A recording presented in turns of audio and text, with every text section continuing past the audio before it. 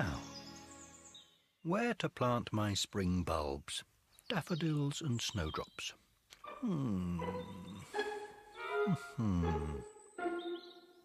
Over there should do, by the holly bush.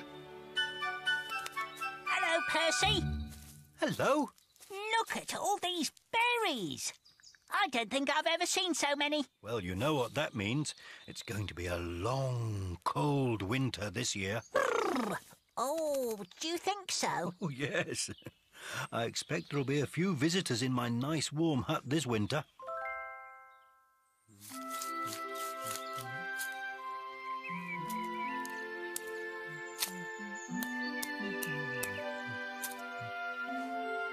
Oh, what the...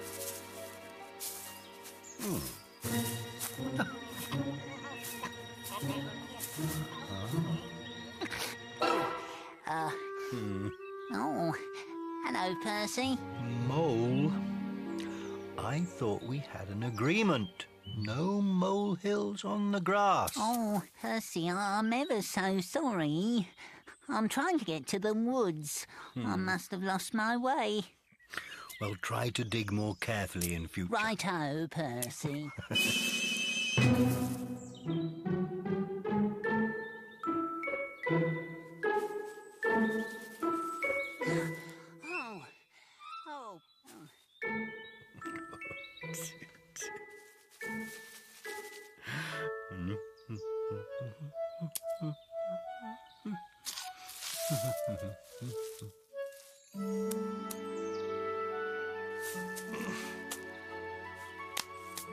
There's still quite a few bulbs left.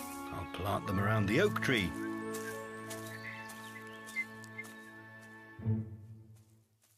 Yes, here should be perfect.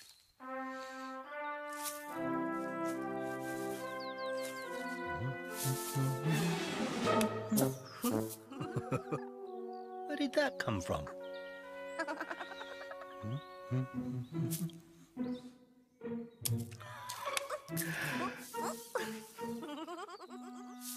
Come on, then.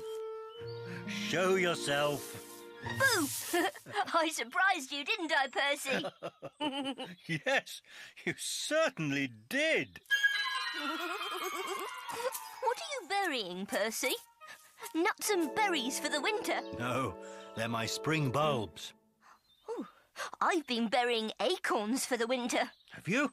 Well, it's a good job, too.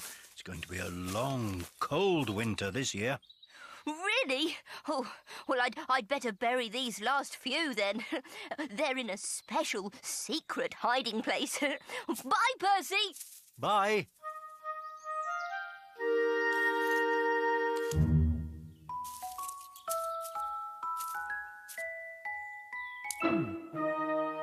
There. Finished. And I'll see you next spring.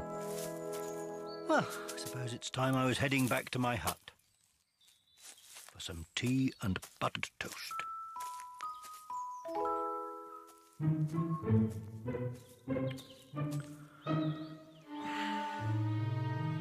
Who's been digging up my bulbs? Someone has tried to eat them. How strange. Perhaps the mole got lost again. No, there aren't any molehills. And besides, he'd prefer a wriggly worm to a daffodil bulb. Who could have done this?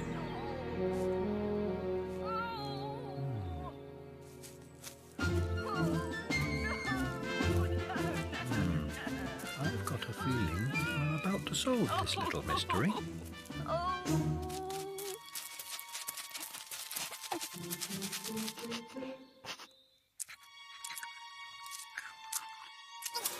What on earth are you doing with my bulbs? Well, you see, Percy, it's... Well, I can't find them.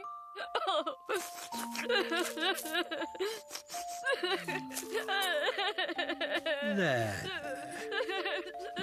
Can't find what?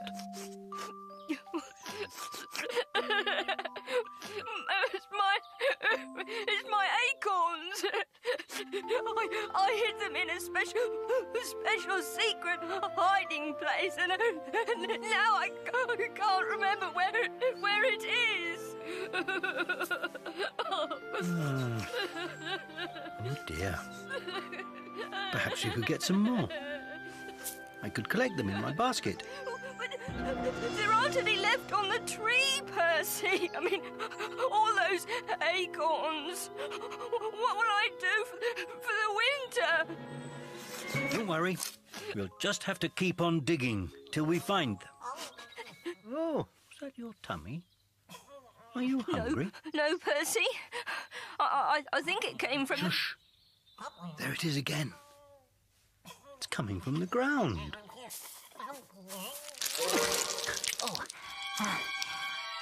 Oh. Sorry, Percy. I seem to have lost my way again. I'm trying to get over the...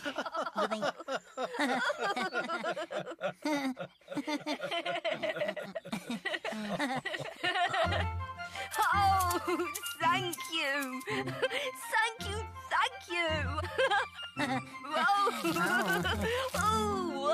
You're very welcome. Now I'd better hide them again. Somewhere really safe. Oh, can I help? Please? Sounds more fun than going to the woods. Yes.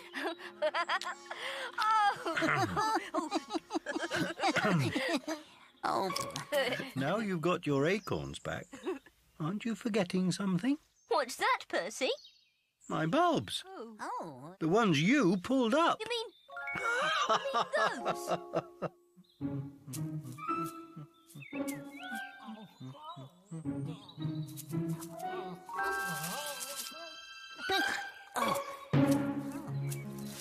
Only 2 more to go. Then it's tea and buttered toast. Oh.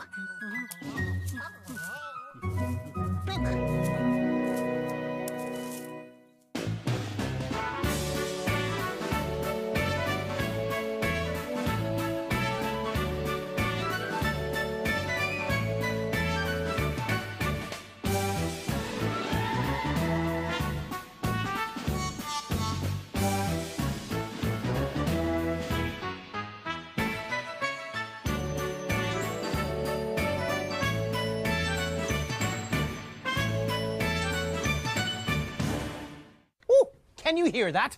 I think I can hear music. And laughter. Oh, and what's that lovely smell? It's party time! Wait for me! Let's celebrate with Cbeebies! Come and join in all the festive fun, Monday at 4:45.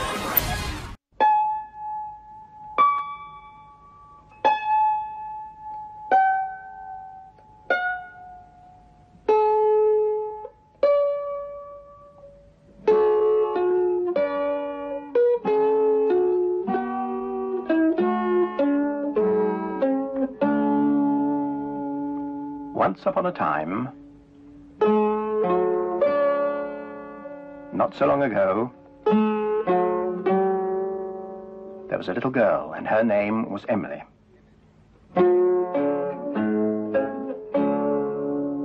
And she had a shop. There it is. It was rather an unusual shop because it didn't sell anything. You see, everything in that shop window was a thing that somebody had once lost, and Emily had found, and brought home to Bagpuss. Emily's cat, Bagpuss. The most important, the most beautiful, the most magical, saggy old cloth cat in the whole wide world.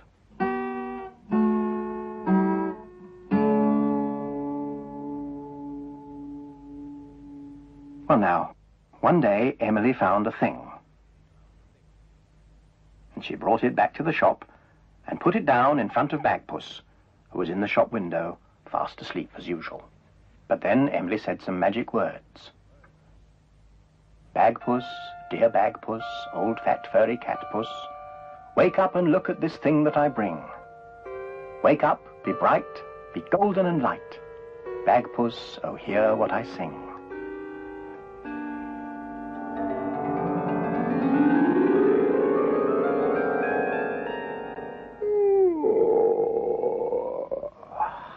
And Bagpuss was wide awake. And when Bagpuss wakes up, all his friends wake up too. The mice on the mouse organ woke up and stretched.